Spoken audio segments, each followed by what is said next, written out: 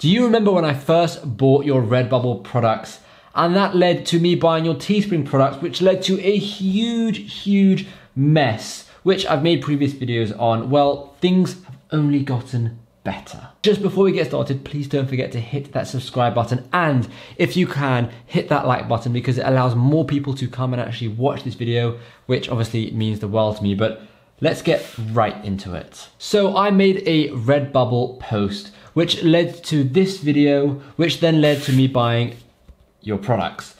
And then a bit later on, I made a Teespring post, which led to this video, and then to this video, and then eventually it led to these products being delivered.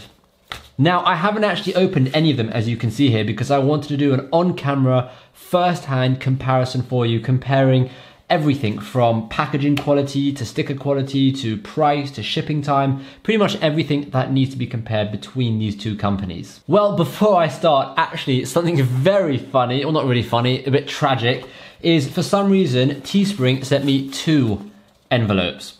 Okay, and just so you know, the stickers inside these envelopes were bought from the same seller at the same time. You know, it should have just been in 1 envelope shipped to me. No idea why there's 2. However, this envelope, on the other hand, was not stuck down. Someone in the factory, this is what it's meant to look like, right? That's what it's meant to look like. And someone in the factory forgot to stick down this envelope. And of course, seeing as it came from, looks like Germany maybe? Well, it's empty. Nothing is in it. It came empty. So that's super annoying, considering the fact that this took 14 days to get delivered. All right, I've got 1 of 2 stickers. It's annoying, right? And I've emailed them. Okay, I'm waiting for a reply. Hopefully I'll get a reply. But I've emailed them, and I know they're just gonna offer to send me another one, which will be another 14 days. Do I want to do that? I don't know. Well, the main reason why I wanted to do this video is, as I'm sure you're aware, I had a lot of trouble with Teespring. I used to love Teespring, but you know, their checkout process, clearly the packaging process, it's all just a bit rubbish at the moment. So I thought I really wanted to make a video comparing Redbubble to Teespring, because Redbubble's a bit newer. I feel like it's a bit more with it at this point, whereas Teespring has gone a bit downhill. So let's start with the first part of the comparison, and that's the price. Well, the Redbubble sticker, that came in at, let me just check, £3.10. The Teespring sticker, including this empty one, came in at £9.05, and this one was also £9.05. So basically triple the price, just under triple the price, but triple the price for the Teespring stickers. Okay, so that's the price. So now let's talk about the packaging quality. Well, Redbubble comes in this really nice looking red heart, like it's not really bendy, it's a bit bendy, but it's not like, it looks like there's some cardboard in there. It's, you know, good quality packaging, okay? And then Teespring comes in this envelope where I have about 300 of these in my drawer. They cost 10p, I'll pass the envelopes, right? This is what I have in my drawer, and this is what they give me. This is just something people have around in their house, right? This is not what I expected. £9. This is ridiculous. This is flimsy, it can bend, the sticker can just, you know, look at that. Just crumples up. Whereas this is decent quality. Remember, £3, 10 pence. £9, 5 pence. So that's the packaging quality. Now this is going to be the new layout for it, but that's the packaging quality. So for shipping, this took, Redbubble, I should say, took 6 days to arrive. From the day I ordered it to the day it turned up in my flat, it took 6 days. Teespring took 14 days, so just over double, okay? Another huge thing to bear in mind. Now let's actually discuss the sticker quality, because I haven't actually opened these. I'm gonna get rid of this one because it's empty. But let's discuss sticker quality. Teespring, Redbubble. This is all first hand, and it could be quite funny if Teespring actually ends up being superior.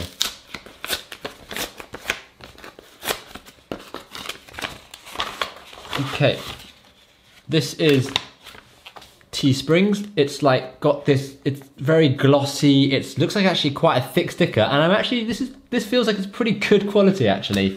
Let's have a look at Redbubble. There should be more than 1 sticker in here, but oh, see, look how nice. Ah, that feels good. Right. This comes like this. Oh, that's cool. Okay, so these are these stickers. So there's 4 of them, I want to say. Yeah, okay. These are these stickers. Comes like this, slightly smaller, as you can see from the actual Teespring one. Right, so Teespring, Redbubble, Teespring, right? You can see the Teespring one is slightly bigger. Do you want to zoom in for a sec? Right, so you can see the, let me focus on that. Right, you can see this sticker here, right? It's glossy, it's thick, it's pretty good. And then you got these stickers here, which are more matte. They're not glossy, but they're quite thick, right? They are actually very thick. I wouldn't say as thick, but they're very thick and also very good quality. So in terms of what I prefer, well, it's hard to say because the Redbubble ones are colored and I actually really like the color. The quality is pretty good. Some of them, this one's not very good quality, but this one is very, very good quality. It's very good quality. So yes, Teespring have quality on point. Now this is a die cast sticker, whereas these are just normal stickers, even though I think these are pretty good. Right, Redbubble, the quality isn't as good for some of them, but it's still pretty good. I am happy with the quality of both, actually. I'm happy with the quality of both. Is the Teespring one worth 3 times the price? Probably not. In fact, no, 100% not. So that's it, really. I mean, I just wanted to compare the packaging and the shipping and the price and the quality, and I feel like I've done that. Now, in terms of a verdict, which one would I go with next time? Well, I have to say Redbubble, solely based on the fact that it was £3.10 for a sticker compared to £9 5 with Teespring, and as well as that, the quality, this is just shocking. This is really, really good, and the actual sticker quality isn't good enough to make me want to go to Teespring. I'm still very happy with the Redbubble sticker quality for me to stick with Redbubble, and this actually kind of makes me feel like I don't know where Teespring are going. I don't know what they're doing, but they have got to seriously up their game if they really want to get more sales, they want to get more business, because it would not surprise me if, you know, 3 years down the line, Teespring are just not a thing anymore and everyone just uses Redbubble. Sorry for making yet another video bashing Teespring. However, when you get an envelope that hasn't even been, you know, stuck. There we go, I just did the guy's job. When you get an envelope that hasn't been stuck, it just screaming out for a video to be made. So I thought I would make a video and just, you know, compare them. So thank you so much for watching. There's only a few more of these bashing Teespring videos, I promise. But I just want to give a little bit of an update. Teespring did actually get back to me. They got back to me quite quickly. They got back to me within 2 days. I messaged them to tell them the problem. They got back to me and they said, well, we can send you a new one. And I said, that's lovely, but is it going to take another 14 days? Because if so, I would just like a refund. I didn't want to wait, you know, over a month for a sticker. And a couple days later, about 5 days later, they automatically gave me a refund. They emailed me back saying, you know, we have now given you a refund.